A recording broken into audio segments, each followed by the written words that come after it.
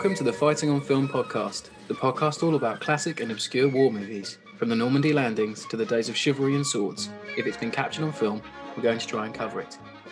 I'm Robbie of RM Military History. I'm Matthew Moss of Historical Firearms and the Armourer's Bench.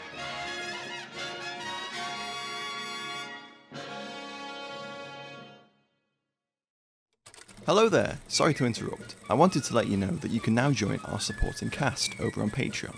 As thanks for your support, you'll be able to help us pick films, submit questions for guests, have first pick on brand new and exclusive merch, and much more. Thank you for your support. Now back to the show. Hello and welcome back to Fighting on Film, and this week we are looking at The Wind and the Lion. Now, you could argue that this isn't a war film and it's more of an adventure film, but there's enough military elements in this and some really interesting colonial and historical context behind it that I think it definitely fits with the podcast. It's like a gunboat diplomacy film that goes hot. Yeah. Like, and that's we're already a niche show, but we're getting mega niche this week. Yeah. Yeah. I mean, we could do a month of those, Sand Pebbles. The poor listeners, we've already put them through Dirty Dozen December, and we've already put them through Merc Month and Anzac Month. I think we can only go so niche for these months, Matt. Just wait for Train Month. The Train Month is going to be fun when we get to it. It will. Okay, let's get into The Wind and the Lion. So, Rob, do you want to do cast and then I'll do production? Sure thing. Why not? Yeah. So, cast this week. So we have the legendary late Sean Connery as Muli Ahmed El Raisui, and he is the main villain of the film. But is he the villain of the film? It's a difficult one, and we'll talk about that later. So he's known for playing, obviously, the first incarnation of Bond in the 60s, up until 1971, then again in 83. He's no stranger to war films. If you listen to the show before, we've talked about him in The Hill. We've talked about him in Bridge Too Far. He's also in The Longest Day. And the 70s, for me, are perhaps one of the most interesting parts of his career because it's post-Bond and it's a kind of a golden period where you can just do what you want as an actor once you've done Bond. You can have the pick of the roles. I think it's like, for me, the most interesting things Daniel Craig's doing aren't Bond films. That's another discussion. But he was in the Anderson tapes in the 70s. He was in The Offence alongside Ian Bannon. They're both Sidney Lumet films, which I think is interesting for Connery. Does a lot of Lumet movies. And obviously, in the same year, 1975, as Wind and Lion, he does The King and I, which is another Rudyard Kipling-inspired adventure film. The Man Who Would Be King, not The King and I. The Man Who Would Be King, sorry. I'm leaving that in. I would love to see Sean Connery too. I always do that. I always get just because it's got King in the title. Yeah, I know. But no, the Man Who Would Be King, obviously, with Michael Caine. And then Zardos, which is just a cult classic. Yeah. This is 2 years before Bridge Too Far. Yes, it is. Yeah. And it's a year after Zardos. Just to put this in maximum context. Connery context. Yeah. Because what a decade. Yeah. Really weird decade. Yeah, it's interesting. And then obviously he'd go on to win his Academy Award for The Untouchables in 1987. Not with us now, one of the greats. Then we have Candice Bergen as Eden Pedicaris, and she's a 5-time Emmy Award winner. Started her career in the mid-60s with another role in a Sidney Lumet film called The Group. She also appeared in The Sand Pebbles in the same year, and in the 70s she starred in the lead in the 70s revisionist Western Soldier Blue. She was also in Gandhi in 1982. And then in 1988, she was cast in the long-running American sitcom Murphy Brown that I'd never heard of. No, I've not heard of that either. It was big. It ran for 10 years. Made her a household name. And then more recently, I think it was from 2005 to 2008, she starred in Boston Legal. And she's also been in loads of American TV stuff. I think she voiced her character of Murphy Brown in Family Guy. And there was loads of crossover episodes. I think she was in Seinfeld as Murphy Brown as well. It must have been quite popular at the time. Wow. Okay. One of those things that doesn't get outside the UK. That's something I do like about US TV, where they really do love a crossover. Oh, yeah. And also their TV can be so contained as well. You think it would be, well known. Anyway, but she's fantastic in this as Eden Pedicaris. I love the character. I'll talk about that more later. Then we've got Brian Kieth as Theodore Roosevelt. He's absolutely knocking out the park. It's like a spit of him. The best He's Roosevelt you'll ever see. without a doubt, even down to the cheesy grin that he gives. It's fantastic. He's perhaps best known for his role in the 1961 Disney film The Parent Trap, but he was also well known in like westerns in the 50s. He was in Western TV serials like Wagon Train and How the West Was Run. Later in his career, in the 80s, he was in Young Guns, and he was in another John Milius film that I know Matt loves, in 1997, Rough Riders, as President McKinley. Yes. Which is really ironic considering he played Roosevelt already. Yeah. And then I think it's Tom Berenger that plays Roosevelt in Rough Riders. Yeah. And that's so interesting. I'd never actually put that together. I think it was I didn't realize that was him. Yeah, no, Milius has like favorites, I think, because another guy was in a Milius film here, but he's also in an 80s American show called World War III, and he plays the Russian premier in it, which is like a Russian American series about if the Cold War had gone hot. And then we've got the legendary John Huston as Secretary of State John Hay. He's a two-time Oscar winner. Started his career in the 30s. For the Maltese Falcon in 1941 was his first one of his first directing roles. And then during the war, he worked for the Army Signal Corps, directed 3 films, Report from the Aleutians, The Battle of San Pietro, and Let There Be Light. They're really important movies from the Second World War. And Let There Be Light was so controversial at the time that it didn't get aired till the 80s. His post-war credits include African Queen, Red Bag of Courage, the Red Badge of Courage, and Heaven Knows Mr. Allison, and obviously The Man Who Would Be King in the same year as this film. He's also an actor. His credits include being M in his version of Casino Royale in 1967, and he voiced Gandalf in the Lord of the Rings animated movies in the 70s, and he was in one war film, which was an Italian Euro war film called The Greatest Battle in 1978. Oh, he's really likable in this. He's one of those people whatever he's in, I love him. Just love John Huston and John Ford and all those guys who made films for the Army Signal Corps. They're all really interesting in their own right. You've got, Frank Capra, as I said, John Ford, John Huston, and it molds them as people. And I think John Huston is really interesting as a person and a director. Not only for winning the Oscars himself, but coaching your kids and directing your kids to win Oscars themselves. Incredible. Yeah, that's probably true. That's a form of nepotism we've not seen in film since, I don't think. But in a good way, because I don't think John was like that. But it's just interesting to mention. Anyway, moving on, we have Stephen Canale as USMC Captain Jerome. He's best known for his role as Ray Krebs in Dallas, but as a Vietnam War veteran from the 1st Air Cavalry, he helped John Milius by providing his wartime experience for the scenes featuring Robert Duvall in Apocalypse Now, which is really interesting. Wow, cool. So he knew him from that. Then we have Vladek Shibal as the Bashir of Tangier. He's a Polish actor known for his role as the Grand Chess Master in Russia with Love. He was a friend of Sean Connery's. His war film work, starts in 1957 with the Polish war film Kanał. He was in Mosquito Squadron, and he played General Bratchenko in 1984's Red Dawn, which is also by Milius. The cast is quite big today, so what I'm going to do is I'm just going to run through them quite quickly. So we then have Roy Jensen as Admiral Chadwick, Nadim Sawala as the Sheriff of Wazan, David Fetty plays Vice Consul Richard Drayton, Mark Zuber, Sultan Abiziz, Anton St. John as Van Rockel. He's the German bad guy in this. We've got Deborah Baxter as Alice Roosevelt, Jack Cooley as Quentin Roosevelt, Chris Aller as Kermit Roosevelt, and Shirley Rothman as Edith Roosevelt. And John Milius has a blink and you'll miss it cameo as a one-armed military advisor. Speaking cameo, nonetheless. Speaking cameo, yeah. Very funny. Once you know it's John Milius, it's very obvious, but watching it for the first time, I was like, who's that dude? He looks really out of place. Oh, no, it's the director. I love that scene, actually. It's so good. It's so good. Talk about that later, hopefully.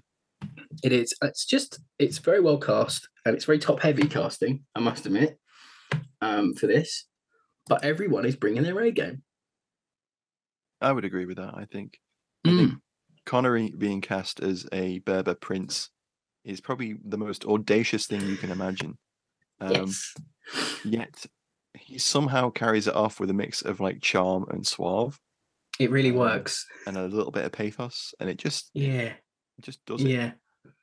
He brings a real like well-roundedness to the character, which you may have lost if you'd had a different actor. And I'm not saying Yeah, someone couldn't have pulled it off like that, but I just think it's not what you're expecting Connery to do. And obviously, well, he's just done Zardos, so anything is like possible. yeah.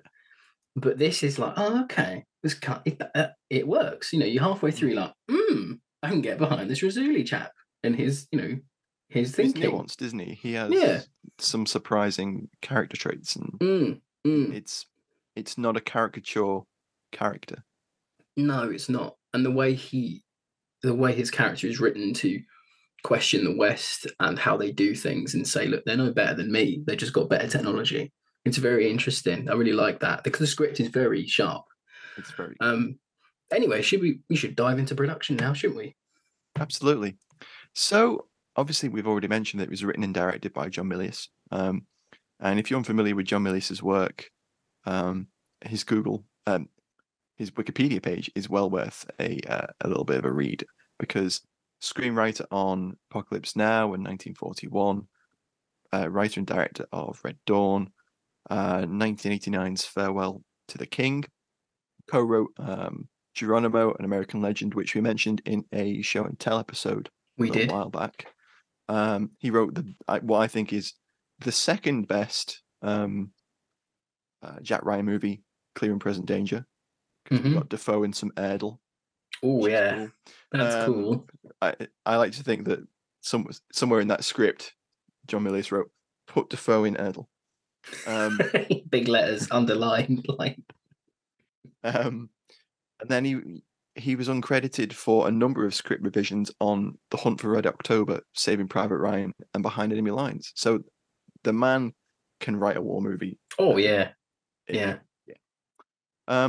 Moving on from John, though, the cinematography, which I think is a really important part of this film, was provided by Billy Williams, who he worked on The $1 Billion Brain, which was a sequel to The Ipcress File in 1967. He worked on The Voyage of the Damned in 1976, won an Oscar for his cinematography for Gandhi in 1982. And I think perhaps, his most important element of this film is that he is the absolute lad at the very beginning of the film who pulls out a Webley Bulldog and shoots down half a dozen Berber tribesmen as they attack the Pedicaris Villa. And it's what an opening that is, because he pushes it behind him, says, "Get behind me," pulls out this Webley Bulldog, and then just pinpoint drops these careering aimbots. He just aimbotted them. Yeah. Incredible. Open sights, just absolutely having lads. It's amazing. The most perfect point shooting. Just yeah. Them.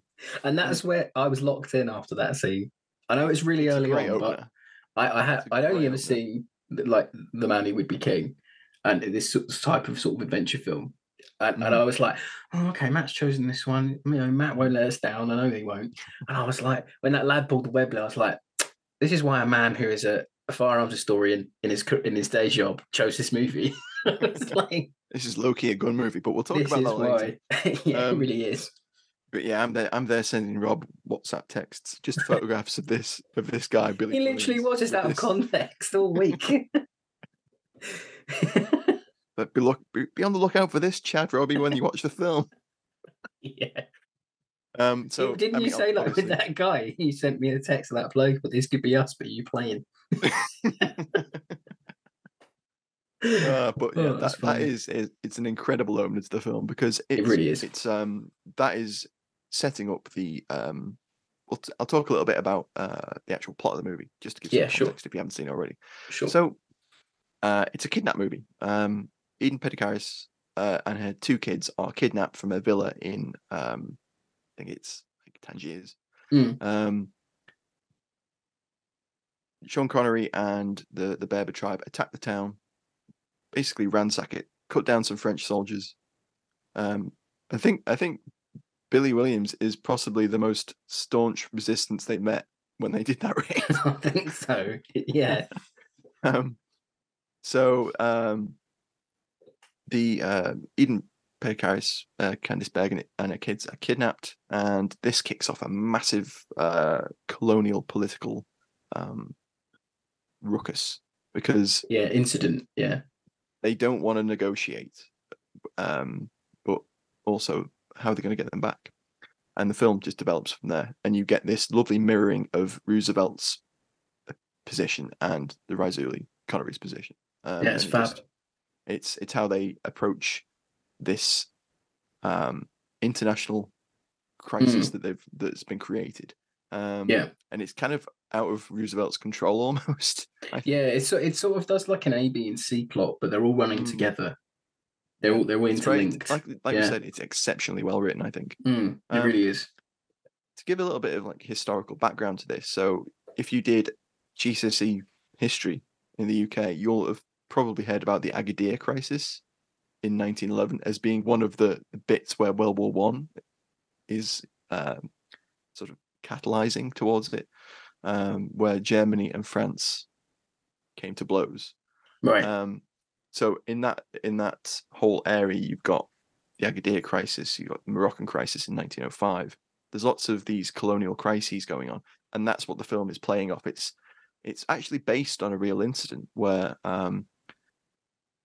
actual Mr. Pedicaris, rather than Pedicaris, was kidnapped by the character that Connery is based on. So the real character was Raisui rather than Raisuli. Yeah. And he was known as the Sultan of the Mountains. Well, that's what the book that was written about him was known as, and popularized him. So it's that 1920s thing where they probably just made up a cool sounding name for him. I don't know whether that was really what he was called.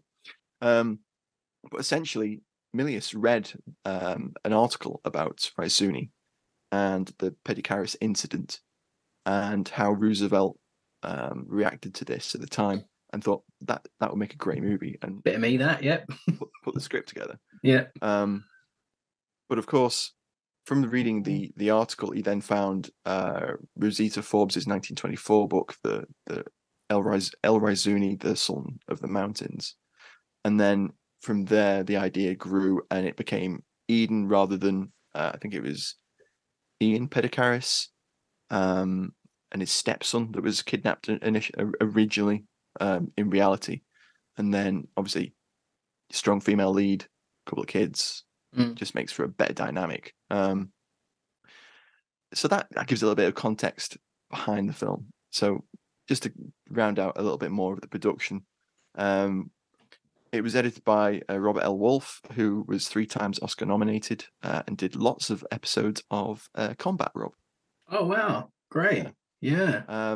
Music by Jerry Goldsmith, and I love the score to this movie. It's very good. It's beautiful. It's incredible. It's rousing, atmospheric, and it gives it. I think the score gives the film a lot of scale, almost like the Lawrence of Arabia.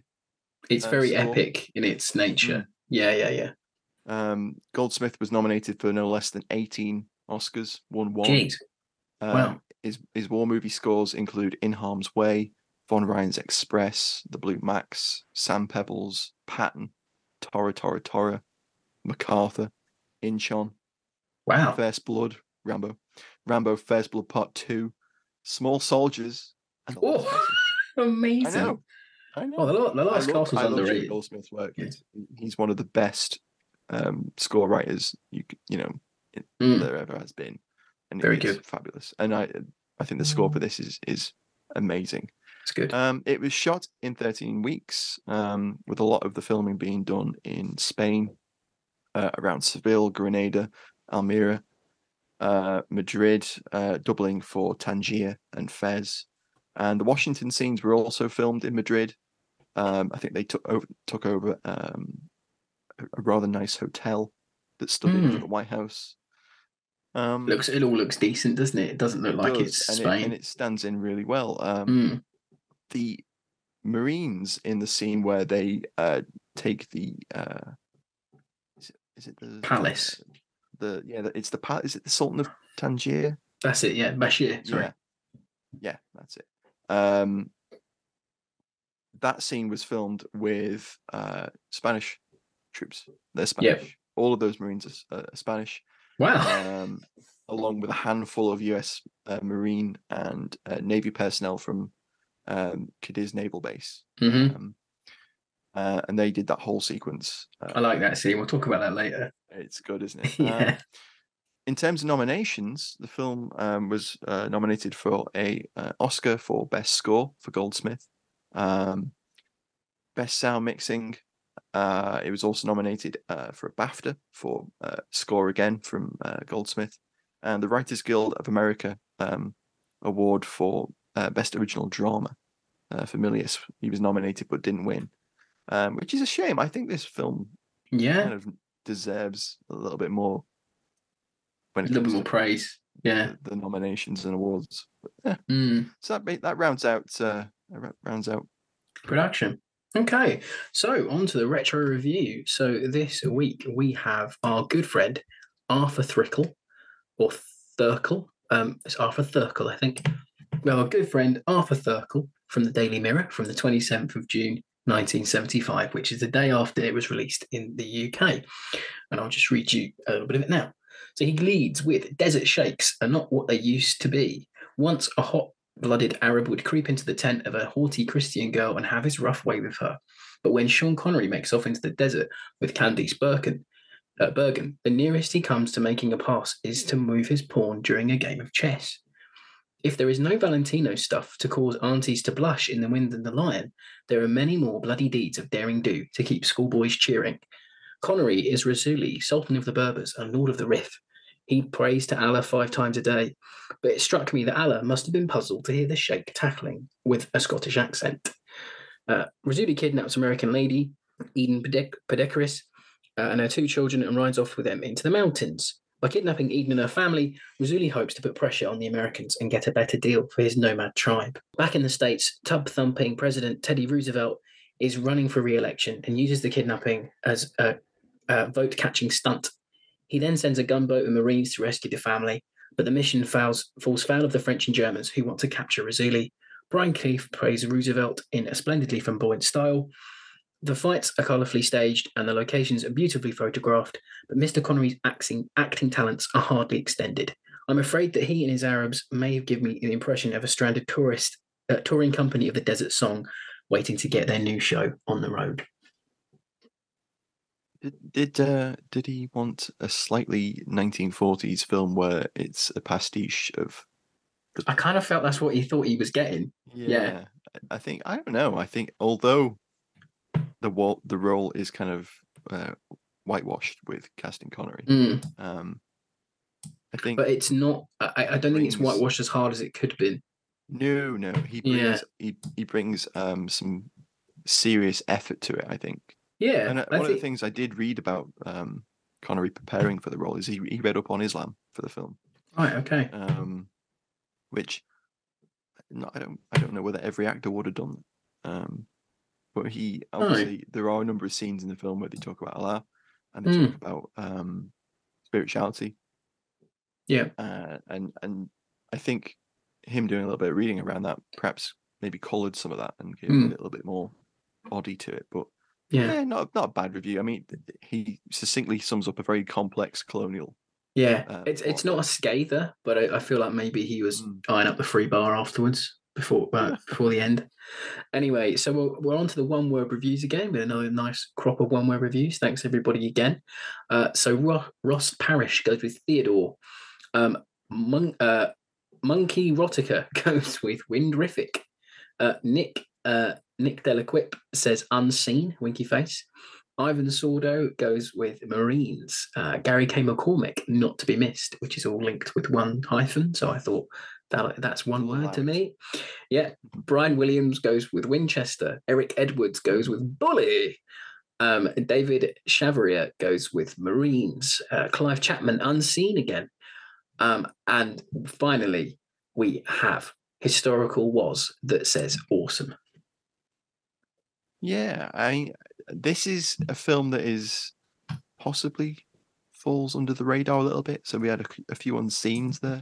I think it does, because I think perhaps The Man Who Would Be King eclipses it in the same year. Yeah, possibly. But you know what? I think The Wind and the Lion is on TV here in the UK, at least, almost more than The Man Who Will Be King, because Oh yeah, without a doubt. Yeah. the Man Who Will Be King is it's kind of like, oh, The Man Who Will Be King is on, but where with The Wind and the Lion, it's like, oh look, The Wind and the Lion's on. Yeah, I had to rent it off of I couldn't find it on streaming. I had to rent it off of Amazon to watch it. Yeah. Which, you know, you can go and watch it on Amazon. On ITV. It seems like an ITV4 film for England. We've said that before. You'll know what we mean. Yeah. But yeah, I like it. It's solid. I'll talk more about it later. Final thoughts. But maybe, as we always do, we should move on to the alley tally.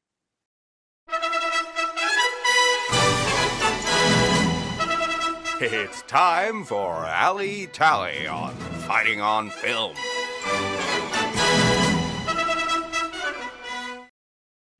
So as Matt said there before I cut him off, it's a gun movie, really, isn't it? But it's a gun lover, and we know that much. And there's an attention to detail in this film which is very, very good. There's a number of scenes that make it stand out, and you can tell that he's wanted to get that in. Yes, it feels that way. Yeah. Like even with the 1909?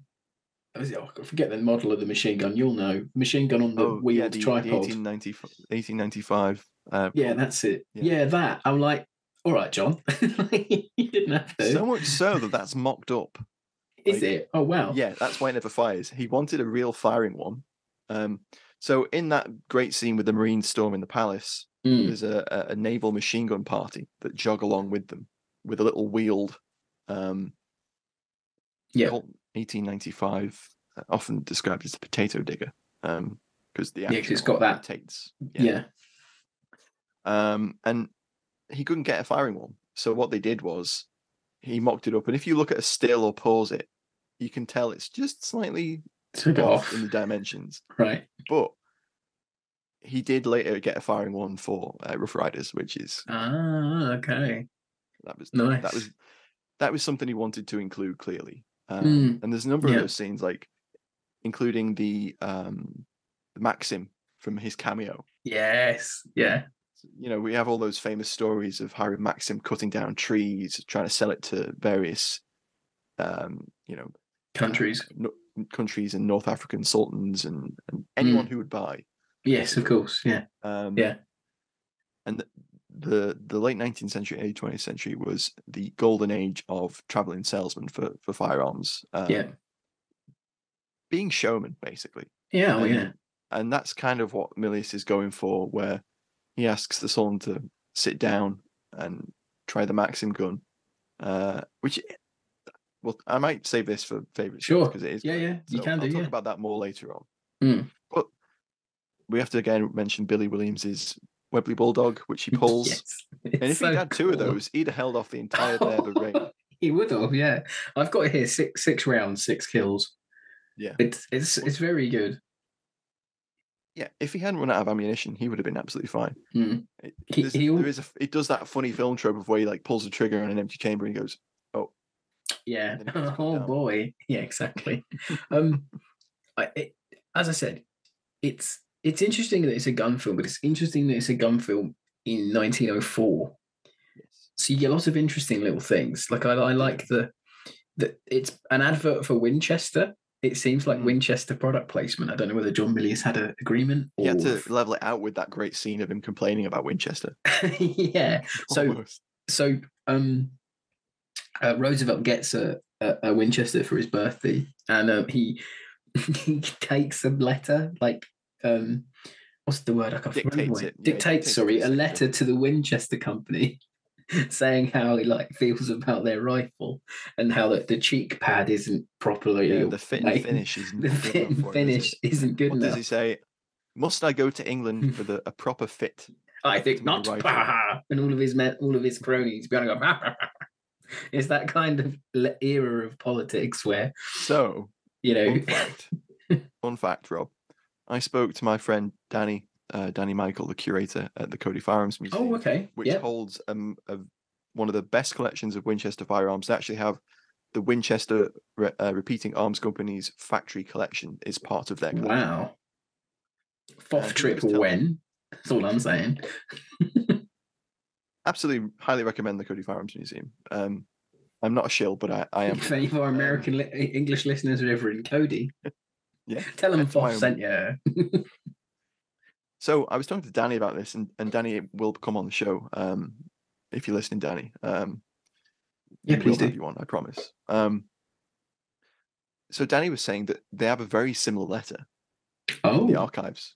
And I when we decided to do this film, I messaged Danny and said, "Have you ever seen this?" And I sent him a screen cap of Roosevelt holding up the Winchester 1895 as he's like stood behind his desk, dictating the letter. And I said, "There's a really funny scene in the film where he basically calls out Winchester." And Danny said to me, "Hold on, I have a letter that oh my God, be the inspiration for that." So he sent me a scan of the letter. Wow. It does. It's Roosevelt writing to Winchester a few years earlier. So it's around the time of the Spanish American War. Sure. And he complains about the sights on the rifle, the fit of the rifle, and he talks about all of the little changes he wants to the guns. And it's really fascinating because Roosevelt knew what the hell he wanted when it came to guns. He was very much of the mindset of, well, I want it to be exactly like this. Why can you not do this? And I love the scene in the film because it kind of, replicates that. Yeah, it does. So I don't know how Milius knew about this letter, or maybe he read about it in a book, perhaps. Perhaps, yeah. It makes sense for Milius. He's a big but I love that guy. Scene. It's great, and to know that there's an actual letter that is kind of similar to that is perfect. Yeah, I've got as well the guns in this.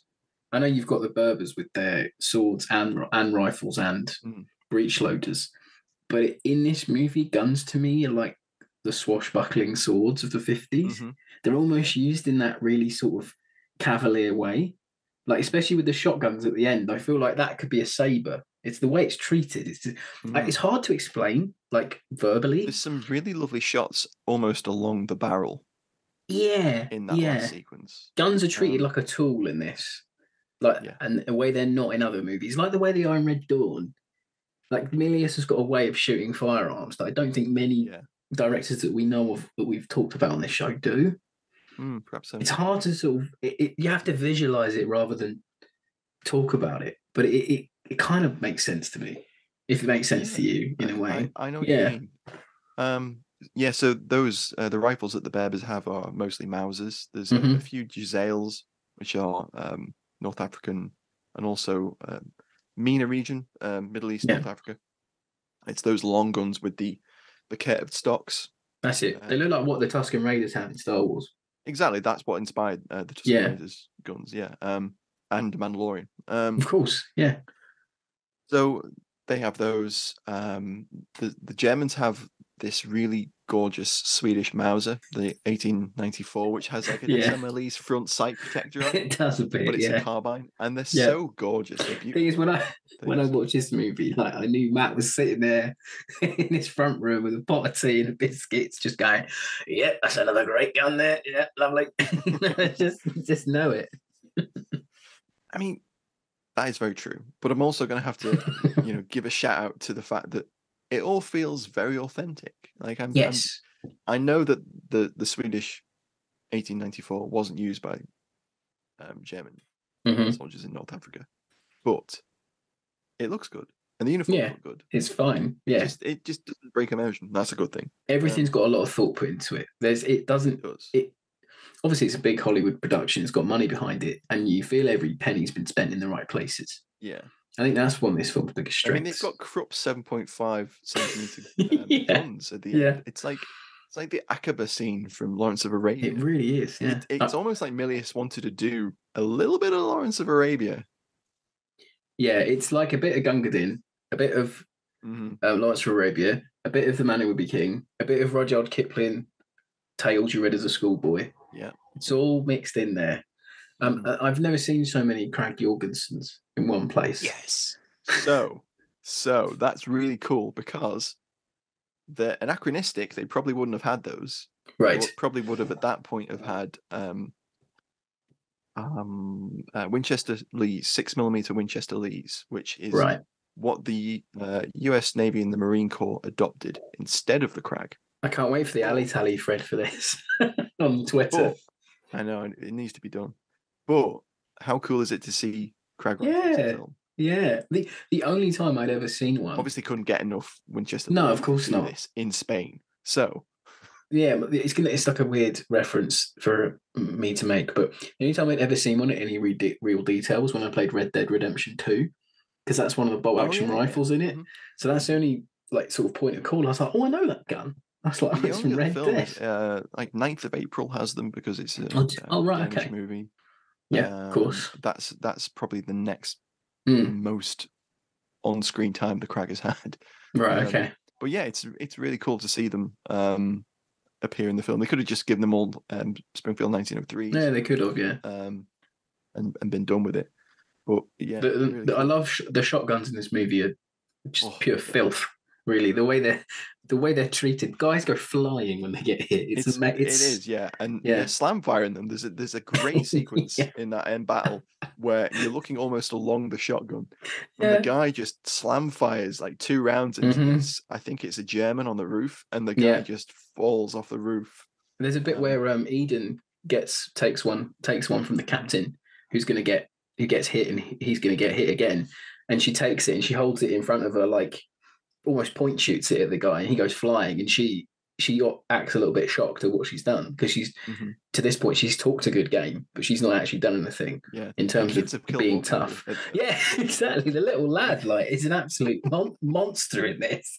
You know, I'll talk about the characters in a minute because I like their arcs, which is quite interesting. Anyway, but then she takes out the other dude, and she's amazed at the power of this shotgun.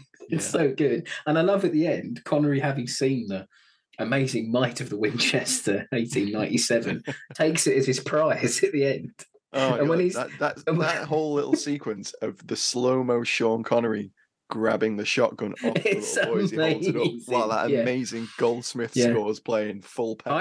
I went really sort of film theory about that, and I was like, is that John Milius trying to make a comment on the West's influence in that era of military technology and colonialism in one fail swoop of the Middle East taking the Western's technology away and using it themselves? I'm like, is that deep, or am I just surmising that? Given the depth of the commentary on colonialism that the rest of the film goes into, that's not out of the realm of possibility. No, it just felt that way, but it was very nailed in you. The Winchester 1897s are they are almost pornographic in this film. Yeah, this is what this film does to the Craig Jorgensen and the Winchester, what Red Dawn does to the AK.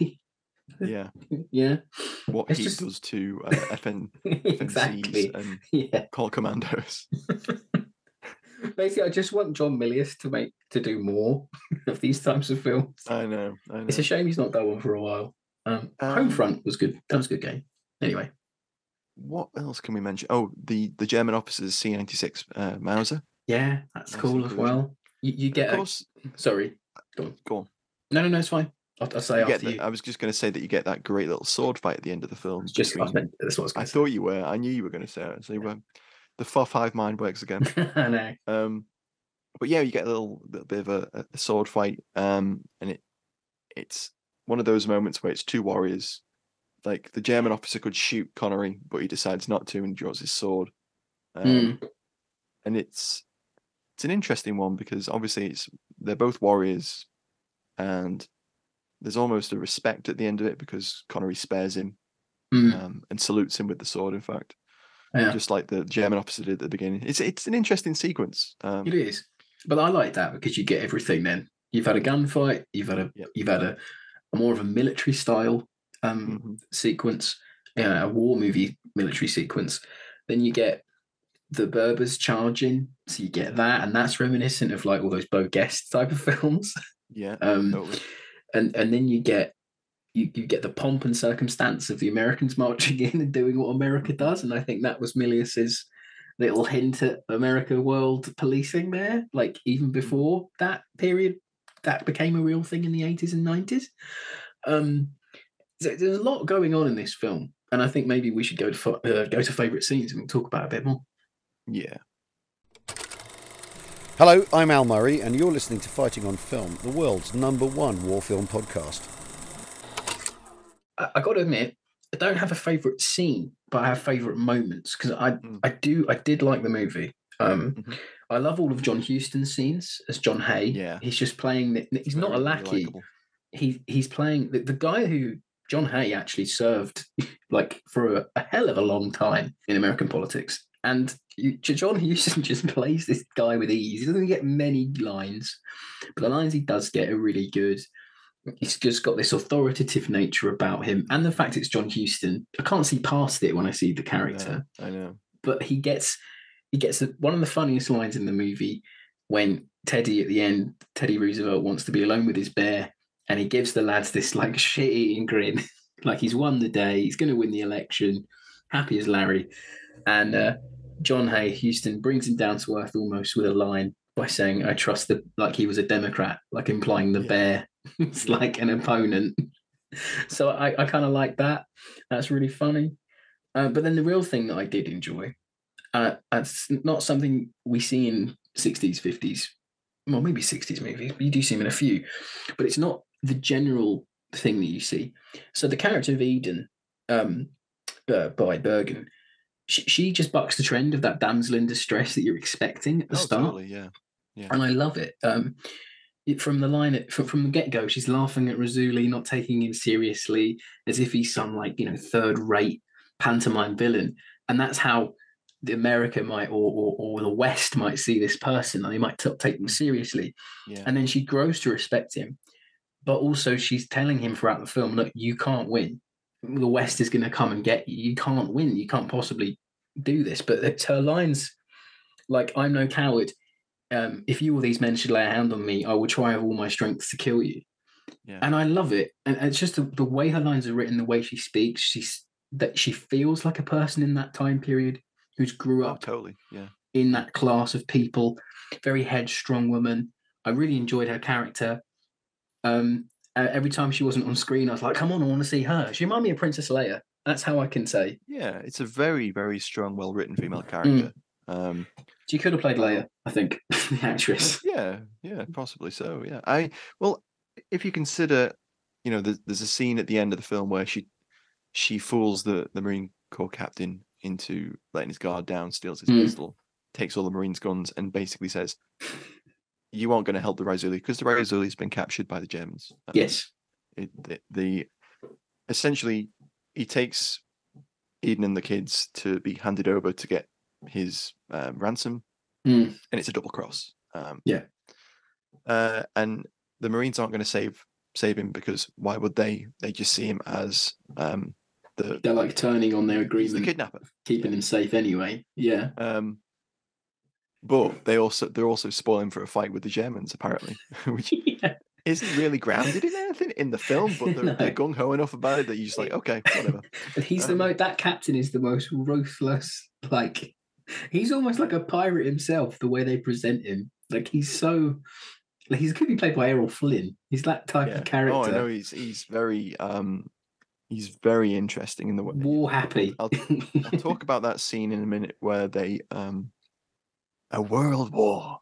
Oh no, I I was thinking of a different scene. It's just the nonchalant nature of marching up to the front of that palace and just shooting those guards who haven't even provoked you. It's just such. I'm like, I know. There's a succession of those sequences, but just to get back to the one I was going to talk about Teddy Karras, is that she takes the shotgun off him and he goes, "Do you know how to use that?" And she says something like, "I've shot quail in Newfoundland." That's it. It's a great line. And, pheasant in Scotland. Yeah, I think I know how to use this. It's great. And she's like, "Me and my kids are going to go and rescue the Raisui now." So he kind of has to be like, "No, okay, we'll throw in with you. We'll help." That's great. It's good. It's great. And I also I totally agree. Yeah, really, quite rounded out and robust as a character. She very much is, and even the bits when she's trying to escape, and they get so far, but it's so forthright. She's like, right, we're going to make good our escape. And you believe it, yeah, she's going to. Yeah. You know, and with her little sort of kid, her little son who's turned from this like mild-mannered schoolboy into a bloodthirsty Berber in like 20 minutes. It's great. Yeah. You know. He's knocked out the guard with a plant pot. But He's hits him over the stolen head a rifle. twice. Yeah. Major cranial injuries that lad's caused. And in the fight against the pirates at the end, I think he kills two of them. He does, yeah. And you just stood there like, what is going on? He bucks the trend for terrible child acting in war movies. He bucks the trend. Milius is very clever with that. I think we talked about this at the time, and I was like, the way he's approached this is he gives them very few lines, so they don't yes irritating. I'd pay to see him and Emil in a fight. Cage match. Emil wouldn't last 5 seconds. He'd be toast. Wouldn't last 5 seconds. Yeah, I agree that it's hard to pick a favorite scene. There's a lot of really great ones, and just to go back to Houston and Keith, the only reason why Houston doesn't completely steal those scenes is because of how good Keith is as Roosevelt. Oh yeah. I just was like, this guy's Teddy Roosevelt. The minute I saw him, I was like, is that makeup? No, he just looks like him. With the tatch. I love all of the Roosevelt scenes. He's so great. You meet him and he's like boxing some random dude in the White House gardens. And then the next time you see him, he's on a shooting range. Yeah, with a Martini Henry. And then Sporterized version. Yeah, he's got like a little shoots and target Martini Henry. And then he pulls out a I think it's a Springfield or no, it's not. It's another Mauser. It's another Mauser. Yeah, I think it's a Spanish Mauser. And his daughter says, "Why are you closing your eye, father?" And he's like, "Oh, I'm blind in that eye." I got blinded in the boxing. Yeah, even so much like at the end where he's reading the note, he has to put his hand up to his eye. It just feels like the most Teddy Roosevelt thing he could ever say. It's like a double-R bastard, but it just so happens to be the president. It's great. And he's goofy as well. With his he is goofy about it, yeah. Feels like a nice dude, but also very much double hard bastard, as you say. Yeah, I'm not going to fuck about. Yeah, I love all those scenes with Houston and Keith because you're immediately immersed in it. You know it's John Huston, but he's so likable, and Keith is so good as Roosevelt that it just takes you straight into the sequence. Yes, it does. It feels very. I don't think there's enough of those scenes. I would have liked more Roosevelt. No, but I think. See, I film anyway. Yeah, it's long. It doesn't feel long. But the focus isn't really Roosevelt. No, it kind of it's hard to say. It like sweeps through it. They never feel like right. That bit's ended now. We're on this bit. It all feels like it is going on at the same time. And I think if you'd lean more into the diplomacy part of it, I think you might have lost the audiences in a bit. It just enough mirrors the response of the Berbers to the response of the West, and you get the little subplot of is the woman going to be okay and her kids, and then when you learn that they're going to be fine, they're not really, they're just a pawn. When you learn that, the movie opens up and becomes more about the way the West and the way that the Berber sort of treat each other and how that's in there. So it becomes a little bit more than you're expecting it to become. But I know what you mean about not having a favourite scene, perhaps.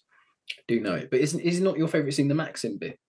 I think it is, just for the small nod. And I love that whole sequence where he's at the Sultan's palace and an American diplomat is taking 2 tigers or lions, one of the lions, as a gift to get to talk to the Sultan, to influence the Sultan to put pressure onto Raisui and to pay him off, essentially.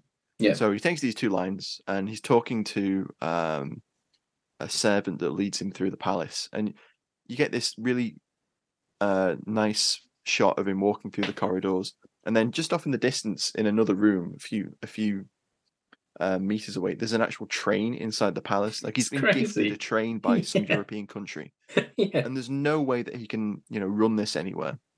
So he's just put in his palace. The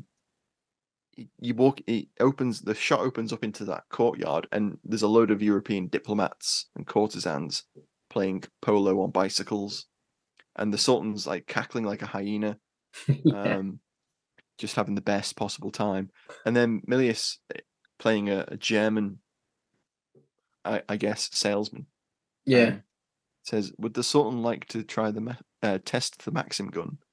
And the Sultan goes to sit behind it, and two attendants run and form a human chair for him. Yeah. And I just love the way that Milius is ramping this surrealness. Yeah. The Sultan sits behind the Maxim gun, fires off half a belt, it jams, and he says it's broken. And Milius turns to him and says, "Is His Excellency displeased?" That's his talk. Yeah. That's his speaking line. It is, yeah. And then the diplomat and the Sultan get onto a human-drawn carriage of state It's great. and talk about the Raisui.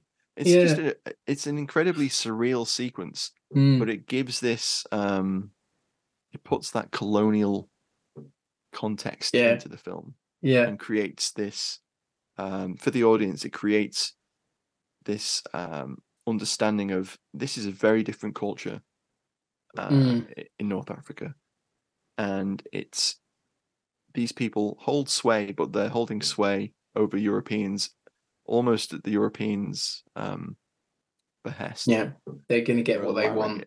They're going to get what they want out of this. Yeah. Yeah, exactly. And it's very interesting. The whole film does this really interesting look at colonialism. And I mentioned a little bit earlier, there's a bit where the Marine Corps captain and the admiral visit the legation, I think Tangiers or Fez, one or the other, to meet the ambassador who's been trying to negotiate the release of Peter Karras and the children. And he's all for, being a diplomat. And then the admiral's like, well, why don't we just, take over the Basha's palace? Yeah, I know, right? Yeah. Why don't we just take control? We've got 3 gunboats in the harbor. Yep.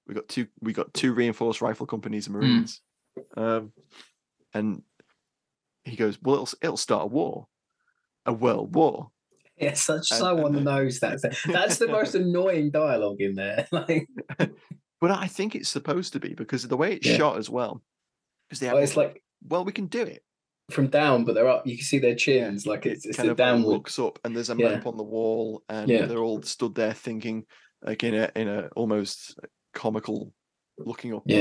Into just the middle distance. It's almost Milius going foreshadowing to the Great War. Exactly, and they all end up in a chorus of a world war. A world war. That'd be a hell of a way to go out. I know, right? It's like, jeez. So within this 5-minute scene, the consul, the American consul, has been swayed into this course of action by the military, which I think is another interesting commentary point. And you get this great sequence of where they're attacking the palace, and they start off at the harbor, and there's this drum beat from the Navy band that accompanies the advance, and they basically double through the port, don't they? Yeah. You get that. That's extended. That feels too. It feels too extended not to be making a point. Yes. Oh, it's totally making a point. I think I definitely agree. It starts slow, and they're moving the locals out of the way gently. Then they go, they're running at the double, and there's people getting pushed into shops, and they don't care. People are getting hit with rifle butts. By the time they get to the palace, the band is like way behind. They've left. The band aren't there anymore. Yeah. The band arrives just as the battle's over, actually. They do. And they line up these 2 reinforced rifle companies in front of the palace, and the guards are kind of like, "What's going on?" The lad's like, One of them kind of like brings up his rifle. Yeah.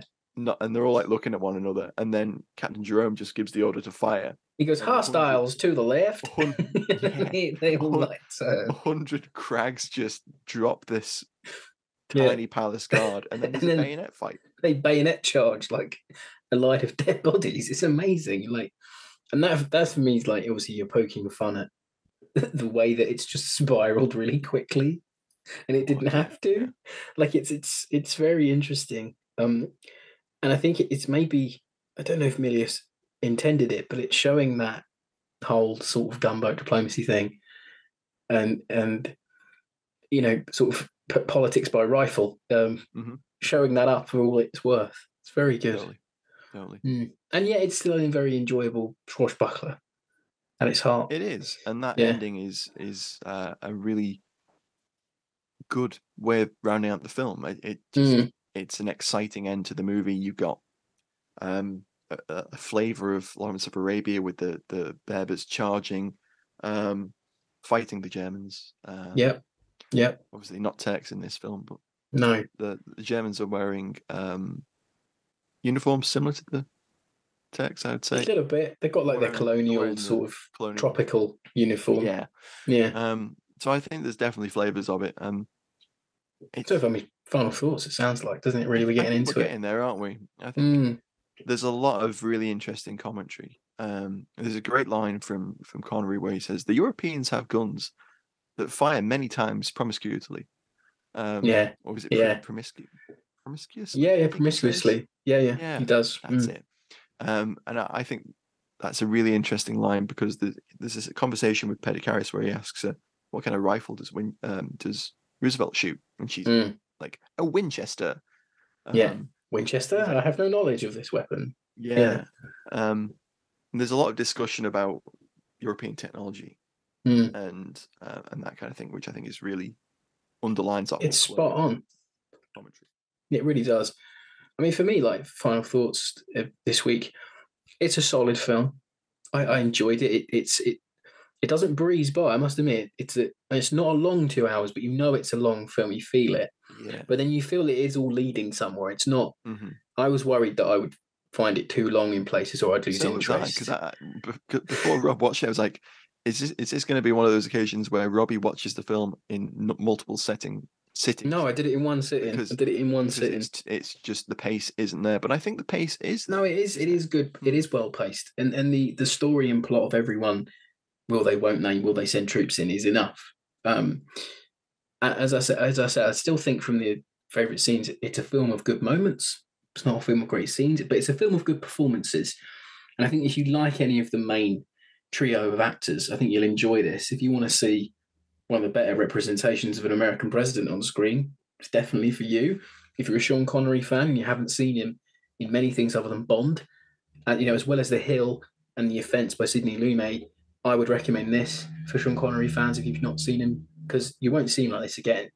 Playing a villain with a bit more nuance than you get usually. Yeah, and he's charismatic as ever.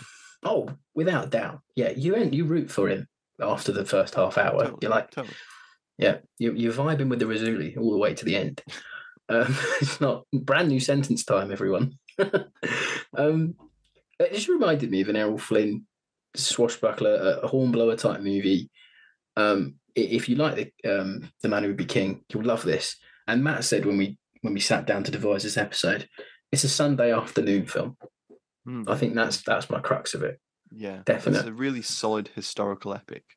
Yeah, and okay, Connery perhaps isn't the best casting for this, but he brings a lot to the role, and he's charismatic. As I said, he's exactly, yeah. And he brings a lot of pathos and a lot of nuance, subtle nuance to it, which I think is what this film needs. And I think the film is more than just one of those historical epics where it's like, okay, yeah, this is happening, that's happening, over.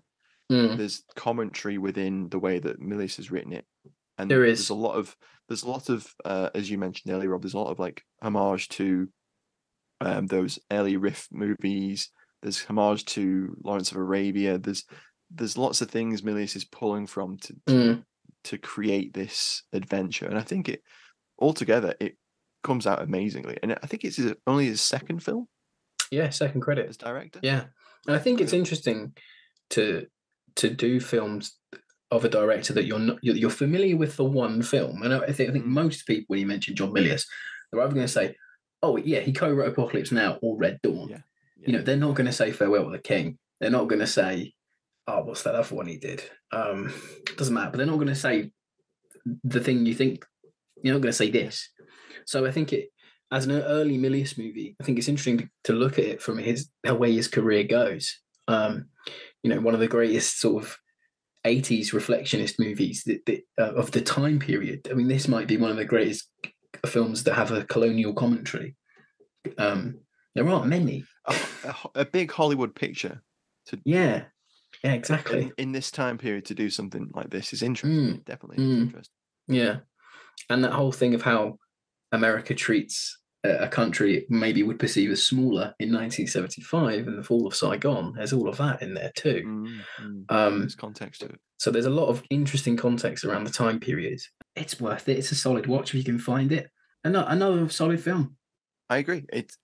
I was excited to cover this because I knew that it'd be a great one to talk about because of the the various nuances, and I thought you would enjoy it. Although I did wonder whether you thought the pacing might be a little too slow, but no, I thought it rattled. I think, as we've said, it runs along quite nicely. If it's on TV, if it's on the streaming services, you definitely take a look at it. Yeah, it's worth the $2.99 that I rented it for.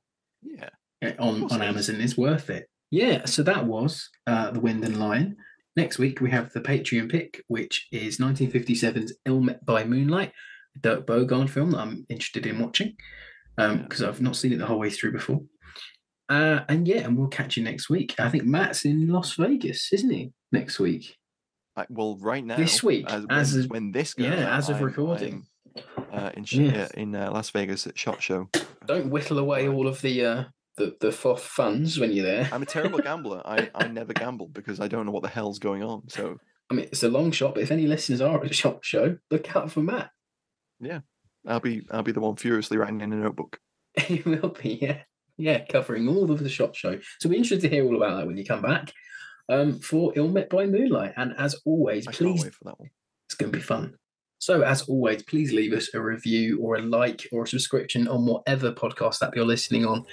And if you want to catch up with the show, you can start by going to fightingonfilm.com and you can find our entire back catalogue from there. And as always, thanks for listening, and we'll catch you again next week. Bye, guys. Bye, everybody. Viva Las Vegas. Matt's going to Las Vegas.